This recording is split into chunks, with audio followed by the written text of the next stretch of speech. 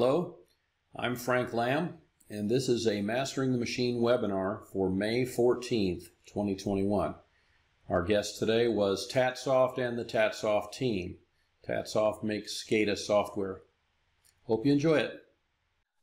So I'm going to go ahead and kind of get started. I just have a couple little introductions that I do here beforehand to kind of explain what this is.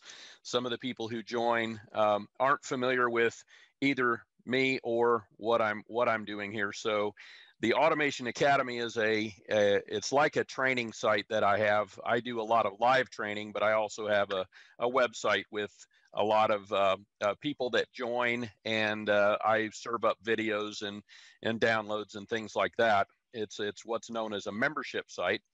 And this presentation is basically because I belong to a group called the Membership Academy, where they say, you should have live events. So early on, when I started this in November, I said, okay, I'll do a live event every 2 weeks. And now this live event, I've had a guest on almost every one of them. And this week, my guest is Tatsoft. So where did this all come from? I created a 26-page document called Mastering the Machine. It's about machine building and how people specify machines, things like that. I do a lot of PLC training, things like that, but this didn't concern that. It concerned how people specify machines, and people download it, and it's what's known as an opt-in incentive. So sometimes I collect emails, things like that. Some of the people that joined this group, they said, we're not really here for your PLC programming classes. We want to learn systems integration. So I quickly changed my path and started this Mastering the Machine course, which is more about systems integration and machine building. And that's where all this came from, right? So that's where I got started. And then I've had, I think, 2 of these every month since I started, 2 kind of events like this. We've had Dave Griffith on here, lots of different people from factories and from PLC trainers, things like that. And this week, we're having Tatsoft. So Tatsoft was founded by Marc Taccolini, who's our guest here. He's the Chief Technical Officer, and also Harry McCollum is on here as he's the CEO of the company. So president of the company. President of the company. So yes. Never know about titles. I list mix and match because I don't have any employees. So so I just call myself a founder. I used to have about 15 employees and run a machine building company. That's kind of my background. And Harry and I have talked to I was down at a plant in Miami, and we talked to the owner of the plant about possibly using Tatsoft, and I think he's still planning on doing that, but he's about to embark on a 3-month RV trip. And I'm going to go down there and run the technical side of his business while he's gone for quite a bit of the time. But at this point, I think I will turn it over to you guys. So I'm going to stop my screen share and let you guys start your presentation. I think lots of people on here. I see Vlad, John Sullivan, lots of folks. And make sure I can share. I see Giovanni, lots of people I know. So let's see, all participants. No, well, I guess that's my own only option. So you should be able to take over now. Okay, and do you guys see me? See my screen? Yep, I sure do. Okay. And maybe we'll just kick off with giving a little bit of a backgrounder here of us, the guys on the phone from Tatsoft. So I'm Harry McCollum, as Frank mentioned. I am the president of Tatsoft, and I've been Marc's the founder, and he'll do a little bit of an intro. But Marc and I met a few years ago, and a couple years ago, he brought me on as president to help, kind of drive overall growth in the company. We had been mainly, and you'll see a little bit of the platform's great platform, but we'd mainly been selling to OEMs, and we do have a handful of kind of marquee customers, but now what we're trying to do is really polish the platform up a little bit and really get it more out into the mainstream industrial automation software markets. So my background is I'm an old guy. I've been in the industry for 30 plus years. I worked with the Involution company as actually as one of their first manufacturers reps back in early 90s. And I got to know the founder of that company quite well and was with that company as it grew from 12 people or so to, a fairly big company that eventually got acquired by GE. So my background is sales, marketing, systems integration, technical, somewhat of a technical background, engineering, computer science degrees, but definitely more on the business side and the business growth side. Let Marc say a few things about his background.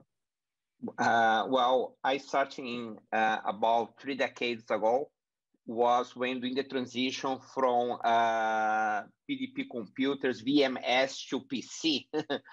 Believe it or not, that was the very first automations using PC and PLCs. They were just starting by that time. So I started working in creating software, HMI software, factory floor software, initially as a system integration company doing custom built solutions. But very soon I started, first company was Unisoft in DOS. Then we had the Indosoft company that eventually was sold to Schneider. And one thing I'm very proud to say that is when we sold that was to create a new technology, because I saw what we had was still not really designed for the new environment, so I feel, but I'm very proud to say that was a good thing also, because even right now, there is a product called Aviva Edge HMI. That's pretty much my same previous products with some new little packings or things around, but when you go to the kernel of the thing, it's the same thing that was created previously. But even it's great thing, we decide to create something more specifically designed to Industry 4.0, to IoT, and you explore a little bit in this section why and what we have in addition now that we could not do 10 years ago. That's it. Tolgar, you want to do a quick intro? Sure. Name is Tolgar Alpagut, VP of Marketing here at Tatsoft. Joined the team in March of 2020, getting ready to rebrand and launch, and then we all know what happened on the timeline there. So been in marketing for a little over 15 years, got into manufacturing industrial about 6 years ago, and then also worked in supply chain. And really excited about this product. It's just an exciting it's an exciting journey right now for everything manufacturing and industrial, and it's exciting to be a part of this company because there's just so much growth potential. So just thanks again for having us on, Frank. Appreciate it. Okay, so what I'm going to do is just step through a couple slides, and then Marc's going to hop in and show some of the platform, and then we can go to Q&A or whatever after that. So pretty open. If anyone has any questions, obviously along the way, feel free. So as we said, Frameworks is kind of the name of our platform. So a lot of people know us as Factory Studio. Factory Studio is also the name of our kind of original product name, and I'll explain some of the differences as we go here. Marc talked a little bit about his background, but the company has a deep and rich experience in the industrial automation software space. We have the group of developers that was with Marc the core group of developers that was with Marc when he originally started is still our core group. Plus, obviously, we've added to that group. We have somewhat of an international presence. I said we were just working with OEMs, but we do have a international presence, and I'll also talk about some of the end users that we're dealing with.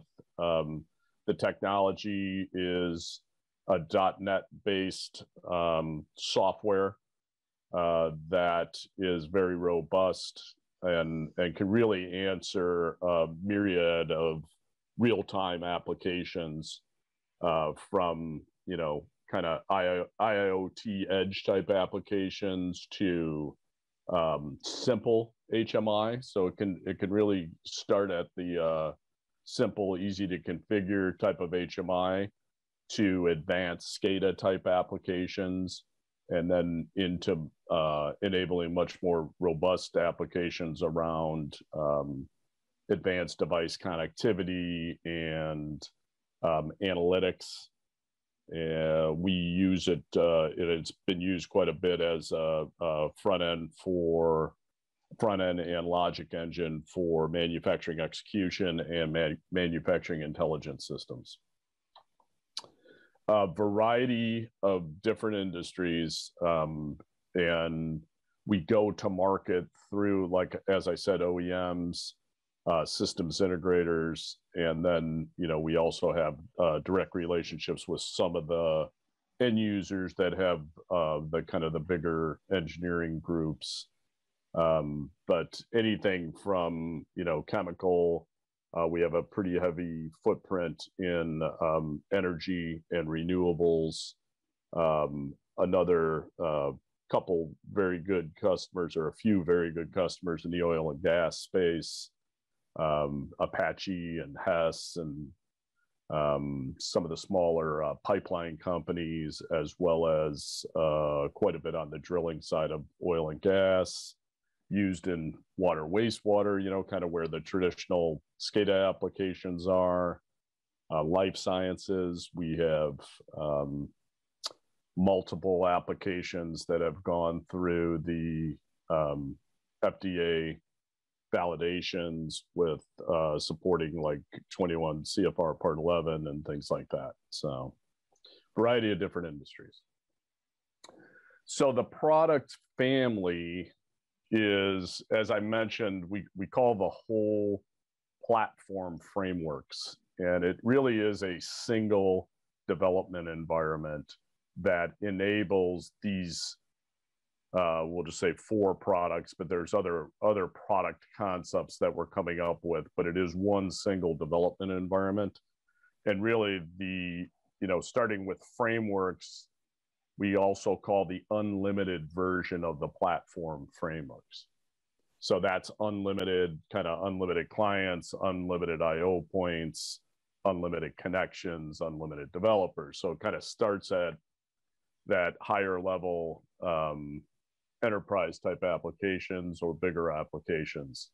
And then Factory Studio was kind of our traditional, the name that Marc had picked for the software when we first came out, and it is still, we call our main SCADA and industrial automation product Factory Studio, and it is, you buy it kind of scaled by IO points and clients.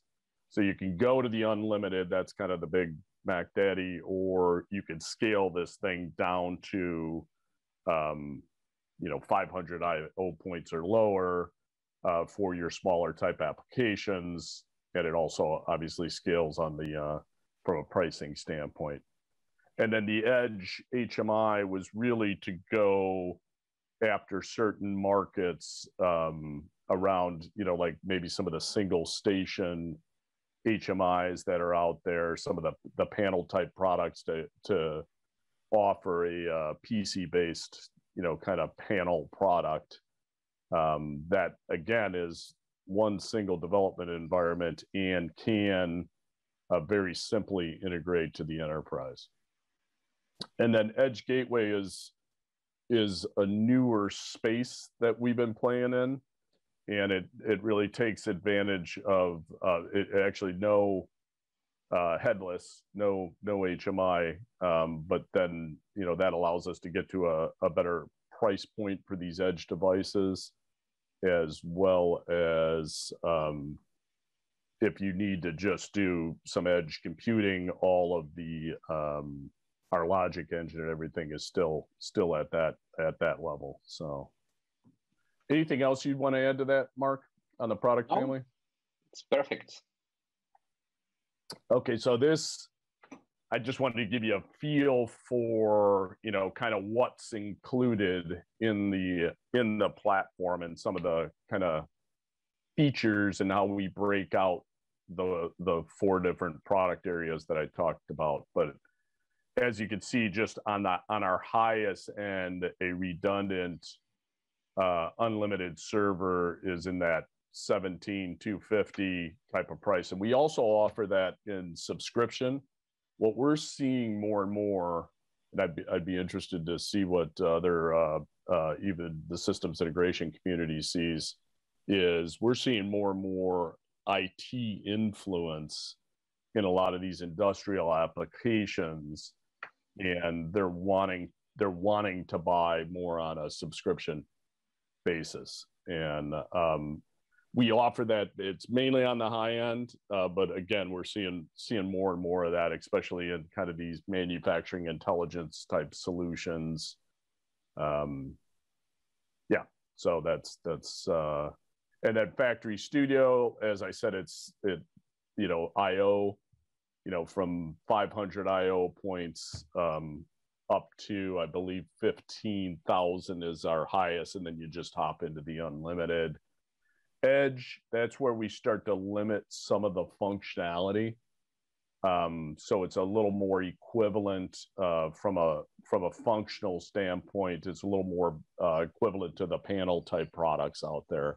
And again, the price point then reflects that, so that we can play in that marketplace also. And then the Edge, as I mentioned, on the Edge, it's a headless, no graphics. So what's in the box? This has been quite a bit of on our LinkedIn lives that Tolgar and Marc have been doing. This is they're kind of focusing in on different features, and all that content is available if you kind of want to dig in and learn a little bit more. I'm just going to kind of give a quick overview here. And one of the things that we kind of promote, and that's inherent in our platform, and it is very complete, meaning you get a lot of tools in the package. There's not a lot of optional, you need a little bit of this and you need a little bit of that to tag on. It's really, we're trying to be a complete and open, flexible platform. So, and again, we're kind of enabling not just SCADA HMI. We really, and some of the applications Mark's going to show are some non-traditional applications from a SCADA product standpoint. So we're kind of more than a SCADA product. So some of the core functionalities that's included is OPC UA. That's pretty standard these days. We're an OPC UA client and server. We also support most of the other OPC technologies. Drivers is a big thing, as we include 50 plus protocols with the platform. We have a driver toolkit. Our group comes out of developing hundreds of drivers, so we never let a driver be an issue. We work with this is kind of one of our strengths around OEMs, is if they have some kind of specific needs to interface with some kind of custom control, or even just additional functionality in a standard driver, that's something our group kind of specializes in, working with OEMs, integrators, end users to to develop custom drivers or just new device type drivers. SQL, the platform's really based around SQL. We save all our configuration in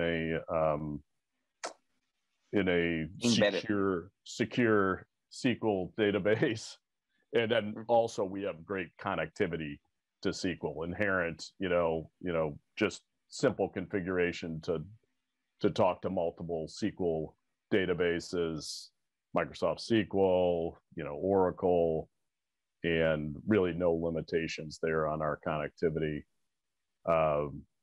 Built-in graphics package, a draw package where you create your displays, and I think Marc will show a little bit, but one graphics development environment where you can create kind of rich WPF oriented displays or HTML5 type displays, or we have this concept of dashboarding that maybe we'll show off a little bit, so you can simply put together a kind of a panel based dashboard.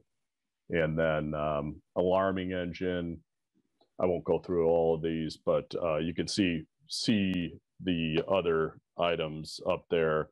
One of the unique things is if you do need, and when you need to turn to code, we support C# and VB.NET kind of interchangeably.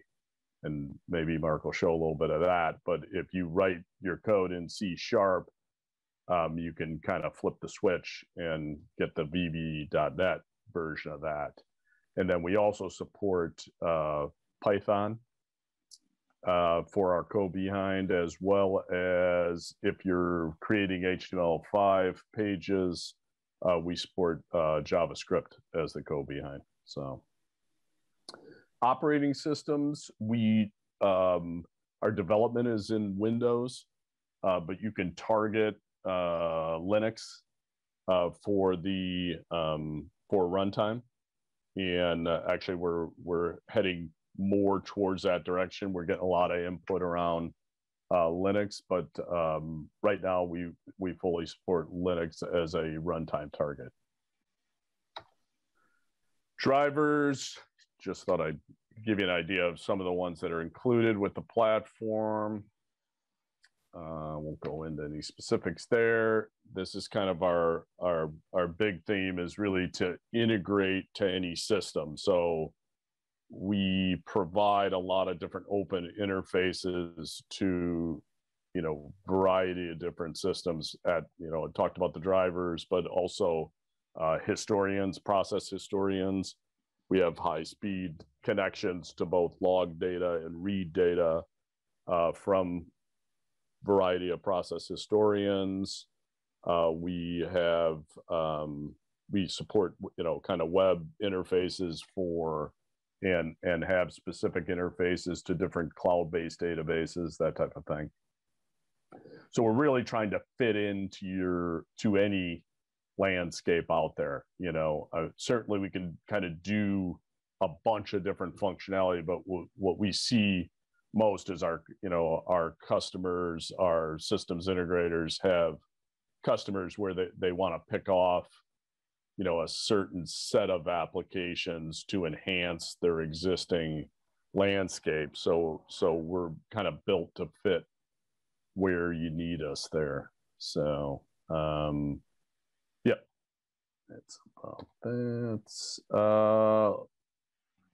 We're constantly working on improving and coming up with new functionality in the platform. The platform is extremely feature rich.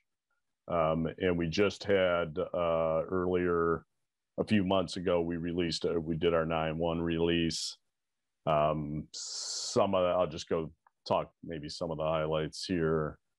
The MQTT, we did have MQTT support before this, but now we support MQTT as a broker or a client, as well as we now support SparkPlug B. This is a we're getting a lot of interest in this, and we're also looking at some partnership with some other MQTT brokers. I'll talk a little bit about that. I mentioned the Python integration. Let's see, we have a new, the Visual SQL Query Builder. Just makes it easier to build queries for your SQL applications. And let's see, any other specific ones you want to highlight, Mark? Yeah, well, you did mention the Linux improvements. That's nice. Enhancements on the symbol library, not in the terms of quantity, and also how you can connect the symbols. That was interesting. But the key message is that it's evolving. You are all times adding. Constantly evolving, and we've got a lot of good information out there on this 9.1 release if you want to dig into it further. Also, at any time, feel free to reach out to us, and we'll be glad to kind of dig into some more of these things. And I put a what's next because yes, we keep improving and keep enhancing, and a lot of this is based on our feedback from our customers, and definitely from our systems integration community. That is one of our key conduits for input as to making the platform easier to use, and as well as putting in more feature functionality based on market need. So one of our big themes, and I talked about our connectivity, but really this one of the things we're working on that will be released probably within the next quarter or so is this sense of external tag provider, where initially we're going to do kind of auto discover of tags and asset models for MQTT, OPC UA, and we're working on this with historians because there's a lot of modeling that's done in the historian tags. So the ability to just really work with and auto discover those tags and asset models. And specifically historian wise, we're working a lot with Canary these days, but we've done a ton of work with Tatsoft as well as GE and Wonderware's historian and Rockwell's historian, so which I believe is Tatsoft's. Constantly working on OPC UA. We see that as a key technology in terms of their, this, I think, enhancement is around supporting some of their security, and that was a specific request from one of our OEM customers. This Rockwell driver is a interesting thing that we're working on, and that is today we can use and I may screw this up, Mark, LNK. L5K file, yeah. Yeah, that guy. We use that guy, we import it, and then we can auto create the tags. But our next version is we're going to be able to auto discover the PLC tags and data structures. So that is something that's pretty exciting. More HTML5. We see that as a big need. Our users are definitely pushing us that way. We already support HTML5, but just more symbols, more widgets in that direction.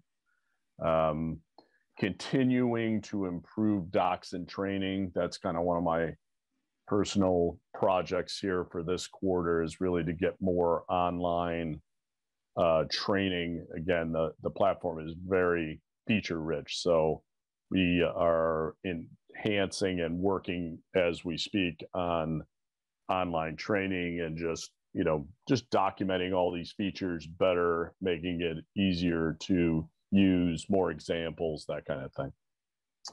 And then partnerships, two key partnerships that we already work with these guys, but we're announcing kind of further relationship with them in terms of product offerings. So next, I'd say within the, let me give us a quarter again. We're going to announce commercial relationships with Canary and HiveMQ, where we're going to have used the Canary Historian engine as an option within our platform. So that should be a good way for people to, if you need that kind of more robustness of a process, world-class process historian, you'll be able to do that as a checkbox right within our platform and actually buy that entire solution from us. As well as HiveMQ, I'm not sure if everyone's familiar with these guys. They're kind of coming on the scene pretty strong here. It's a company out of Germany, and they provide a enterprise class MQTT broker technology. And we're also going to have a commercial relationship with those guys where you can use our own internal broker or anybody's broker, but you'll also have an option to kind of get into their enterprise broker right from us. So look for that, those announcements and more details here in the not too distant future. And that was all I'm going to do to you guys today in terms of PowerPointing and my commercial messages there. So I'm going to turn it over to Mark. And unless anyone has any specific questions, I'll turn it over to Mark and let him show some of the software. Any questions so far, Frank? Not for me. It sounds like you have most of the features. We did have a question online. I think Vlad asked about the auto discovering, and it sounds like you're working on that for Alan Bradley, but right now you still have to import the L5K file. Right now, yes, but it will be very short term. We are already coding our final tests for that. Okay. It will be pretty much with what we do L5K, but getting directly from the controller. Have you tried browsing for Siemens TI portal tags? We have that on the requests, Okay. but it's not something that we are already scheduled to deploy. The first one will be Rocco, but almost every time we mention that we're doing that for Rocco, they remind us to go to TIA portal. Yeah, I think the optimized data blocks cause problems for some people because the bit addresses are kind of mixed up.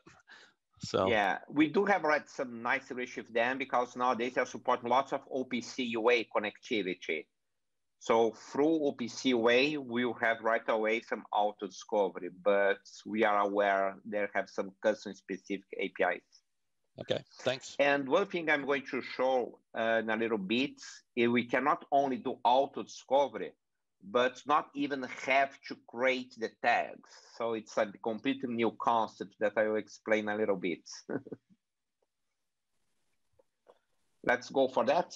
So let's share my screen. Here we go. And let's talk a little bit about that concept of auto discovery, what that means. One thing that we're starting to have more and more requests, and this application is using our web interface, by the way, are applications where you have some assets you need to monitor, and you want to do the application to be more self-aware, to react based on the asset model. So if I switch the view to a dashboard style, you see when I go to Tripoli that I have 5 solar panels there, the display will automatically show 5. If I go to Barcelona where I have only 2 assets, the display will also the same screen, the same engineering will adapt to show 2. And, or if I go to the tail for that one, and with what the auto discovery combined with that kind of application allows, when you add more cities or when you add more assets here, there is zero configuration of the engineering. Because not only we have the auto discovery to find the tags, but the application will be able to be self-aware and react based on the data model. So the application is driven by the auto discovery through that assets. That's the final concept, that where you fully leverage that ability to have the full benefits for that auto discovery solution. Okay. And one concept that we're doing that's very new, we had some tools like the importer for L5K file or some other auto discovery tools that shows the data. So you can create a tag or a variable in your system mapping to that external data source. But what we are doing now on the next release is even going beyond that.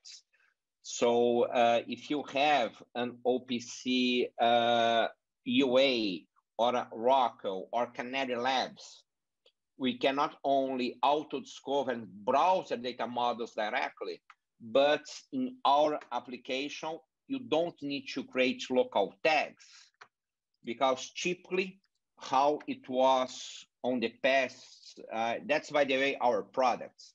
So here's where you do your project configuration. And just a basic overview on the interface, we try to do the configuration as simple as possible. So you do the configuration like you were doing just like a web browser.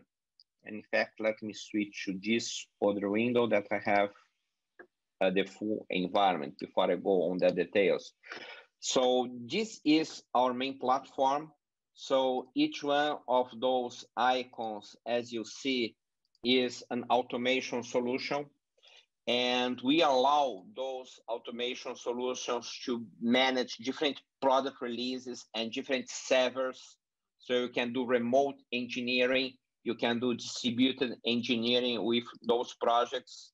So if I switch from my table view here, you see they're using different protocols. We have some built-in version management of the projects. And we are also able to mix different releases. So that's great for large end users and integrators. They can manage a very distinct set of projects. And another example of application running before you go to the engineering, as Harry pointed out, we have different kind of projects. So we do have some applications that are more like traditional SCADA or process control pages. And we also support new standards like high-performance graphics. If you want to follow those new standards on SCADA, of course, a very complete alarm and trend engine.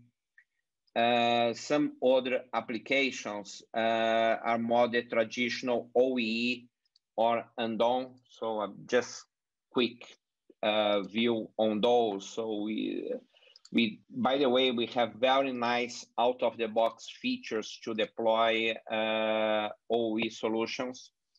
And what Harry was describing a little bit ago, that we can do displays that are more like that one. That's typical process like display. So when you resize, you resize that proportionally. As well, we can do very easy dashboard styles. So instead of have a process diagram, you do have a dashboard that you can, when you resize, it will change the position of the objects to fit your form factor.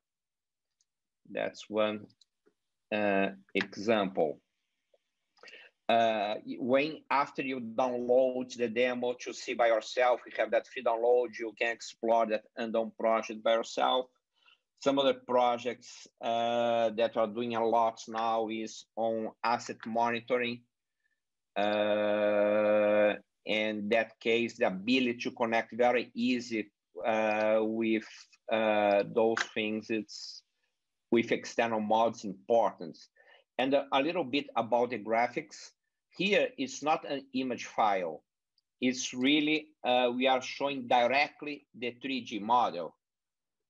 So we have also very high performance, high speed graphics. And in fact, when performance is a requirement, both on the scripting data as well the graphics, I'm going to talk in a little bit, we are very likely to be one of the best solutions, if not the best, when performance is a requirement. And before I go, how you create all those things very briefly, any questions so far? Or any comments from our team or someone else? Okay, I take that as a no, not that as a loss of audio connection. So, and when you do new projects, I will briefly show here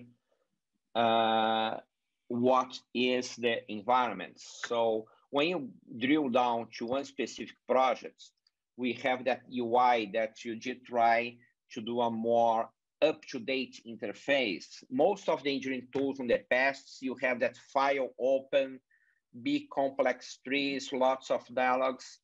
In our case, we did try to do really something more simple. So essentially, the configuration are pretty much simple tables. So you are you define your data model, and the interface is quite simple. But what we have behind is very advanced, because the data model can be arrays of 3 dimensions. We have the concept of distributed database with several client domains. We have the ability to create very advanced user data types and matching all advanced features like Rockwell and Beckhoff they have, where you can have one data type inside another data type. So I will not do a full demonstration of everything, but because these data types are very important concepts, I'll do just a simple demonstration of that one. So if I have an application that I want to work with my PIGs, I can create the PIG representation of as I use on my company. And these PIG objects, I can now create my variable loop that instead of type integer is of type PIG, and create 1,000 of that in my data model.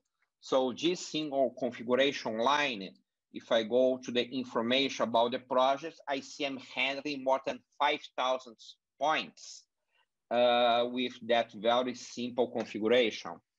And I'll not go on the detail now, but many things we do allows to multiplex data on analytics, on screens.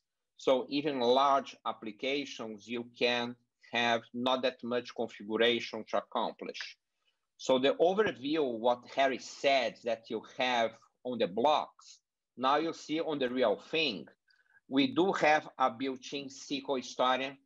For large-scale enterprise applications, we have those new partnerships with Canary, but we do have a built-in SQL.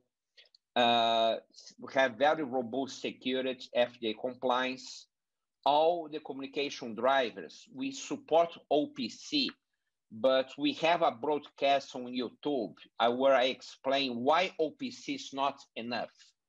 So we support dozens and dozens of directly connections to all kind of native connectivity, and that's very important. Advanced alarm engine, lots of functionality around SQL databases, and the scripting. We call it scripts because it's a common term everyone uses, but in fact, what we do have on scripts is a full programming language. You can do in our scripts pretty much anything that you would like to do in some other system. So if you want to write some code in reaction to those events, our built-in code editor has all the functionalities that we'll have in a full .NET environment, with the benefits to be able to access not only all the .NET API, as I'm doing here, as well very easily accessing all your data model. So if I want to go to my loop tag, I can pick up here one of my loops, and I have right away the access through the data model that I just created. And not only that, the same for alarms. Everything in the objects is exposed as an object to the system. And as Harjit mentioned, you can do VB.NET as well. So this code in C# now with one click, I have the same code in VB, if someone else on my company is more familiar with that. And finally, on the UI, the reporting tool that we can create data for HTML5 or PDF access, and a very powerful drawing tool. We have the concept that even you are creating HTML5 pages, we have this drawing tool that whatever creating HTML5 pages or Windows Smart Client pages, that's the same configuration. And within that same configuration, we have all kinds of symbols. We have a very extensive symbol library that you can extend. And of course, that symbol library is not only the drawing. Many of those symbols here, they embedded already some reaction to some data model or some ability to have different states. So with that user interface, you can very quickly create, and you can even do things like if you copy paste tags and you drop tags in your display, the system will create whatever symbol was predefined to that kind of data. So if you have a good data model, you can do very advanced user interfaces right away. Then finally, you need to deploy. And because I started as a trainee as an engineering company, I had the experience to be on the field doing startups. And because of those years of my early age, every time we design a product, we put lots of effort to maintenance and deployment, not only on the functionality. So we have specific features to deploy the application test modes, where you have some built-in securities that you can run side by side the production and the testing environments on the same environment. We have very advanced features for a cross-reference that shows not only where the text being used, but as well even the displays, everything on the system. We have built-in tools also to track what are changing in the project since the last time you did a version label, or since the last time you sent that to your customers. And we have that built-in change management. So the concept here is the environment is created not only to deploy flexible applications, but we put a reasonable amount of effort to also create the tools to allow you to deploy that properly. Okay, So I stopped sharing my screen a little bit so I can have a face-to-face to see if there is any questions or someone would like to add something. Because Harry knows me, I can stay 8 hours doing that without coffee. So I'm holding myself here. I did have a quick question on when you import the UDTs from Allen Bradley, do they have the same functionality where you can browse down to every element automatically, or that automatically creates it in the same format? Yes, we can. We can pick up the LFFK file and we create the user data types from Rockwell automatically. Okay. And by the way, there are some tools that can import data from Rockwell or Sims, but they have a very critical limitation. Most of the scale of real-time packages on the past, even they look beautiful, internally is code created from 10, 20 years ago. And I know that very well because some of the competitors are using even our own code. But one of the limitations they have, you cannot have like in control logics that you have a UGT, and inside that UGT, you have another UGT that has another UGT inside. So you have like a hierarchical data types. Right. If you try to import that with our fellow Edge HMI from Schneider Viva, it will not do that. Because at that time, 15 years ago, we are allowed to create only one level of data types. So one thing that we have imported, because we have arrays, multi-dimensional arrays inside data types, hierarchical data types, not only can browse and import automatically any other data model, as well we can create the same hierarchy in our products. And what we're releasing now that Harry mentioned is the next step. It's great to automatically import in the data with auto-discovery. But what if you don't even have to import? You can do your screen writing control logics 1, the name of the PLC, dot the tag, and you address on the screen, on the alarms, directly the external data points without creating or mapping a local variable for us. That's what we're doing now. We are already doing that with MQTT and Canary Labs right now. If you want to play a little bit with MQTT and Canary, you can do that right now. And very soon we're going to release that universal namespace modeling that you can do your application accessing directly those assets from those external data providers without having to do mapping or recreating a local variable. So it's a fully distributed model to do it. Go beyond auto-discovery and important. You do the auto-discovery and you use right away the addressing as it is on the external data source. Yeah, I had always been told that the UDT didn't exist in the control logics, that you built it entirely on your computer and it didn't exist. But I had a class out in Texas and someone showed me, they browsed into the controller and they said, look, oh yeah, here it is. It's there. It is. Yeah. The problem, many of these packages, the software packages, cannot really deal very well with that. Right. So in some sense, what did happen, it's very hard to create a platform from scratch. It takes many years. I can even give you the numbers. It takes 2 or 3 years to create the basic platform. Then take 2 or 3 years to deploy some reference accounts to mature. And then take 2 or 3 years to have some market recognition in some FJ places to be able to really have a product that has the full validation cycle. So it takes 6 to 9 years, depending on how quick you do each one of those 3 steps. So what does happen?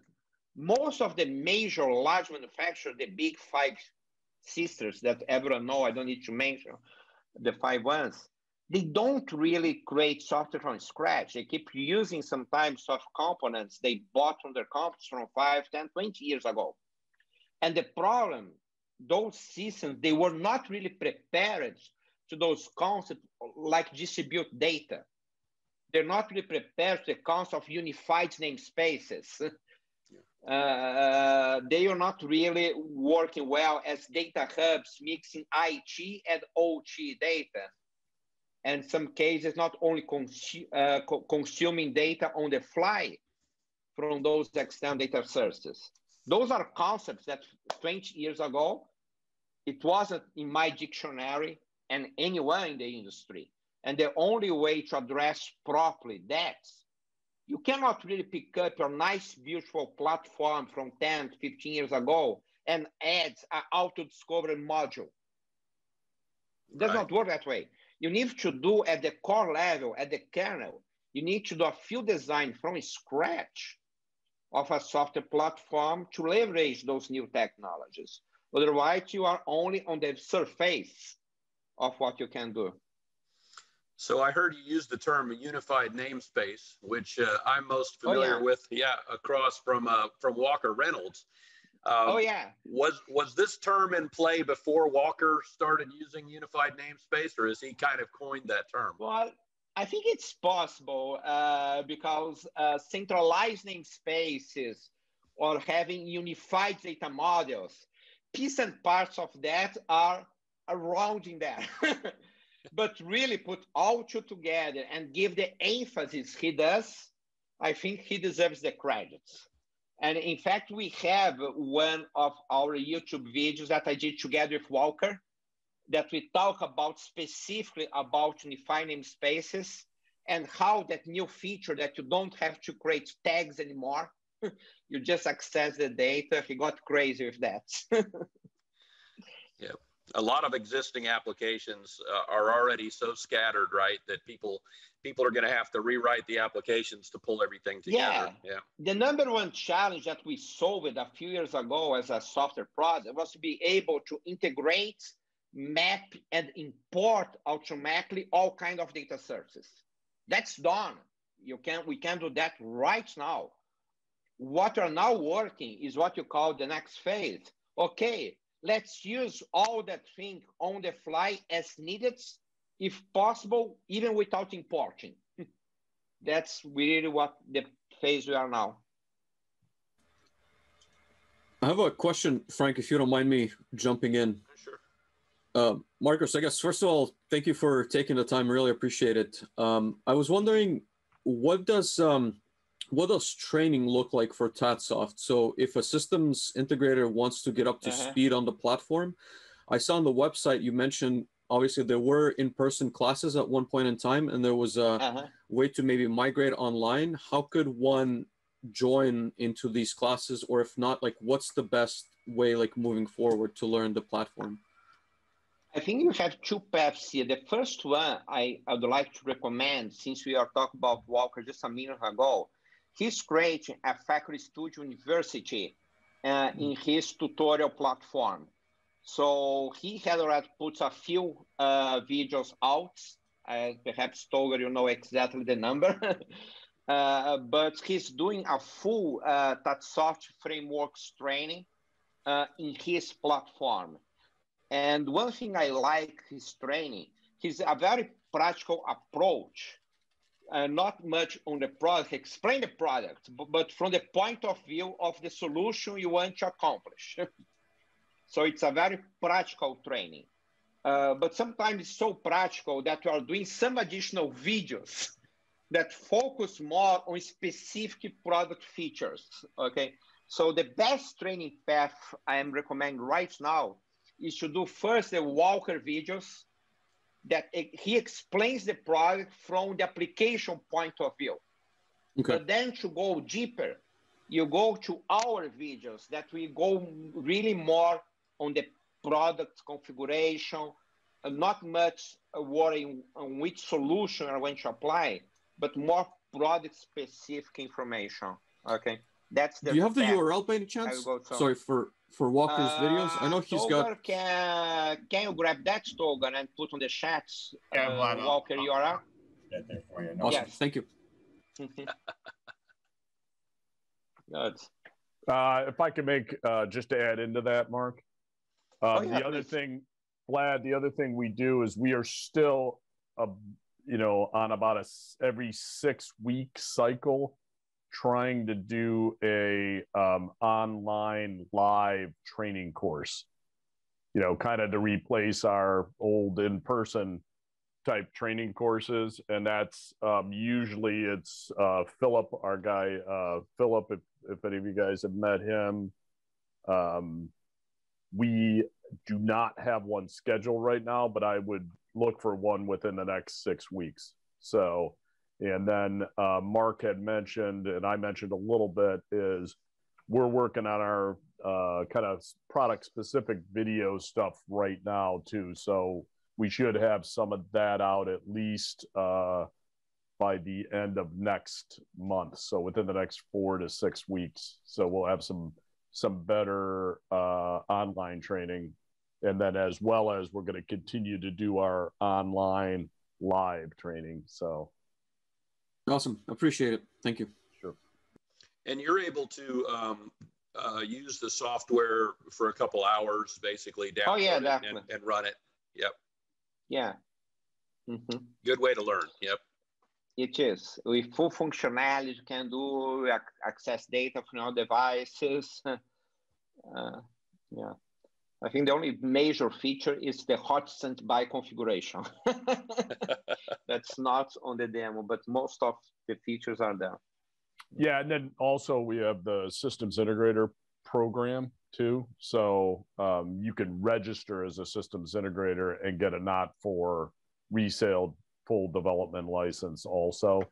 Or you can be a premium type integrator, and there we give additional training, additional licensings, that type of thing. A couple of these addresses are showing up over here in the chat. I never know when I present these and record them on YouTube whether all that's going to show up. I hope it does. If not, I can superimpose graphics on here for that. I just may have to go dig things up again. Or we can add the comments on the YouTube video. Yes. Okay, great. So I don't want to roll too much. We are already 1 hour. Yep. Fly. So it's with you, Frank. Well, I appreciate you guys showing up. I had watched one of your, I guess it may have been a LinkedIn Live or it was on Walker's site. I watched your presentation before, and I learned even more this time. And as I mentioned, Harry and I had a discussion with a plant owner down in Miami that I work with a lot, and he's probably planning on doing this. Of course, he's now about to leave on a long RV trip, but chances are we're going to be implementing this. So I'll be able to share some more experiences. Let me go ahead and share my screen again. Flip you back in here into, there's a nice picture of Marcos. And then I usually, I usually kind of finish up with a little blurb for our next webinar on May 28th.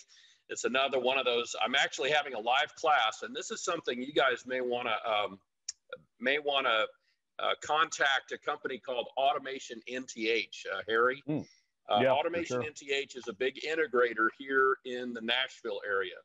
And they use a lot of some other unnamed SCADA platforms. But I mentioned to Jeff Buck, who is their VP of Engineering, I mentioned about Tatsoft and this webinar. I don't know if he attended since I can't see everybody on here. But if not, he'll go watch the YouTube video. And I do a lot of the training for them. So my next webinar, which is every 2 weeks, I actually have their interns in here for a PLC simulation class. What we do is we build PLC programs, simulate them, and use some graphics and things.